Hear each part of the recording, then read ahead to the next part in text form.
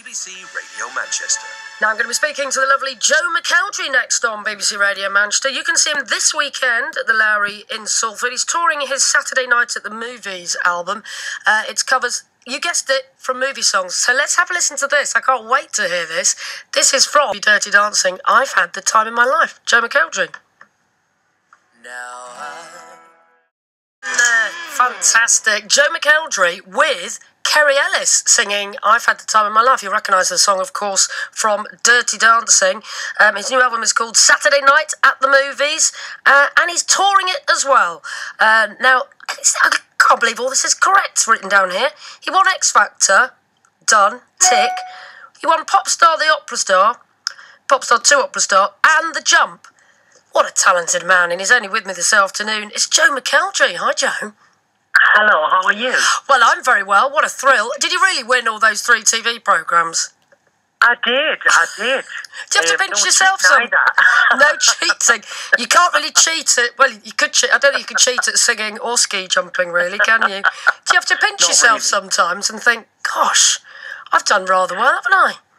Yeah, it's been a very diverse 8 years, shall I say. I've had lots of very different experiences, which is, I feel quite lucky, you know. Those TV shows have all brought kind of very, very different areas of my career into kind of one, which has been, it's kept things exciting, you know, and it's never been boring, shall we say. Well, no one can accuse you of pigeonholing yourself or just doing one thing, because, I mean, you've even brought out classical albums, haven't you? You've done a bit of everything, really.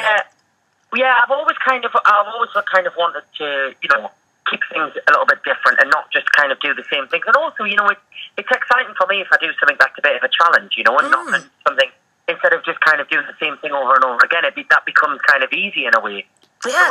So them TV shows certainly put you under pressure and push you out of your comfort zone. Don't they? Because, I mean, there have been so many X Factor winners now. And, you know, they've had varying degrees of success, haven't they, all the different winners? Sometimes people that come second, like One Direction, seem to do a lot better.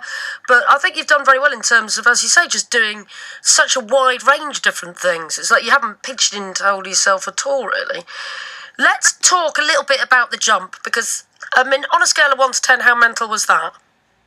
Like, honestly, one of the craziest things I have ever done.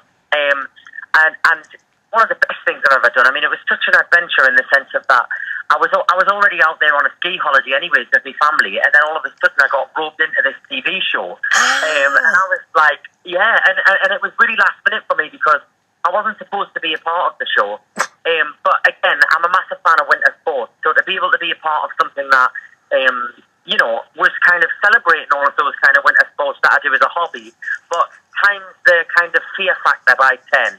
It was very different to just going on a ski holiday and having a nice leisurely ski. Isn't it? Well, I mean, goodness me. Yeah, I can imagine skiing is one thing, but you presumably you'd never done a jump before, so how on earth do you build your psyche up to cope with something like that?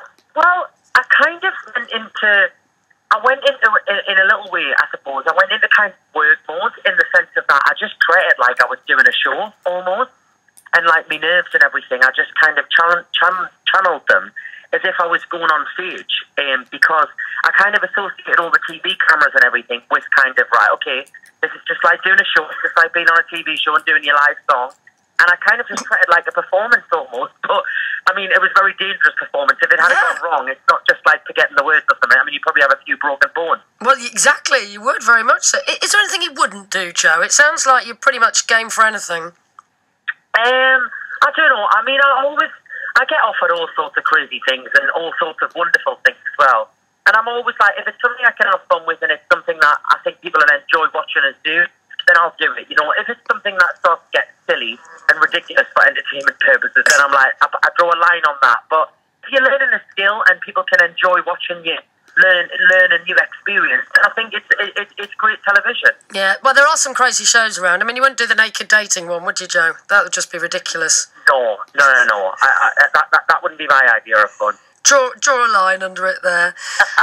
So I think the last time Becky spoke to, who normally does this show, you were doing Joseph and his Technicolor Dreamcoat. So any plans to do more musicals? Well, I'm on a break at the minute, obviously, to do my tour, and then I actually go back on the road with Joseph in September. Oh, you are? I'm going back on the road with that in towards the end of September, right the way up until Christmas. We'll finish up at Newcastle Arena at Christmas, which will be incredible. Just in time to do a panto?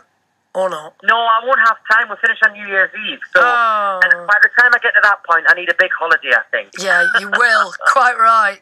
Well, so tell us what you're doing at the moment then. So this is your most recent album, Saturday Night at the Movies. Talk us through that. Yeah. What was the... Are you a massive movie buff then? Is that why you decided to do this? Or you just like the songs? Yeah, well, doing Joseph obviously kind of opened up a whole new kind of genre of music. Again, you know, another experience that kind of opened my eyes to a whole new world of music and stuff. And Bill Kenwright, who produces the show and puts the show out on the road, asked if I wanted to go into the studio and make an album. So we went in and kind of picked all of our favourite movie songs and musical songs. And here we are. It's just come out this week, so it literally came out on Friday, and it's available now. It's a very nerve-wracking but exciting week. Brand new then when I played I've Had the Time of My Life. So, but we've just heard that one. What are some of the other highlights on the album then, from your point of view? We've got everything from I Don't Want to Miss a Thing, No Matter What, I've Had the Time of My Life, Everything I Do It For You, Love Is All Around, everything. Any Dream Will Do, Close Every Door, Show Me Heaven, those kind of Saturday Night at the Movies. You've got everything from them kind of big up-tempo numbers to the big kind of power ballads. And obviously we started the tour on Friday, and they just go down so well because people know the songs so well, and they can just sing along with them, and they can clap along, they get up and dance, and then big kind of power ballads with the huge kind of them old school guitar riffs in, and just with the live band, it's just fantastic. Oh, and Kerry Ellis was on the single that we just played. Will she be touring with other people as well? Well, I've got my special guests. I've got Ben James Ellis, Keith Jack, and Sam Callahan, and they're on the road with me throughout the whole tour. And hopefully, we're going to try and get Kerry to join us at some point. I don't know, schedules permitting. Hopefully, she'll be able to come and do that, because that's another one. You know, you can't. It's a proper end of concert song that. So hopefully she can come along and do a couple of guest appearances somewhere. Crossing everything that it'll be this Saturday then, because I think you're on at the Lowry in Salford on Saturday night, aren't you, Joe? Yeah, it's one of my favourite venues. Oh, bless you. Thank you, Joe. Wonderful to speak to you. Have a wonderful rest of tour. Thank you for joining us this afternoon. Thank you for all your messages this afternoon as well. Avril rang us early to say her...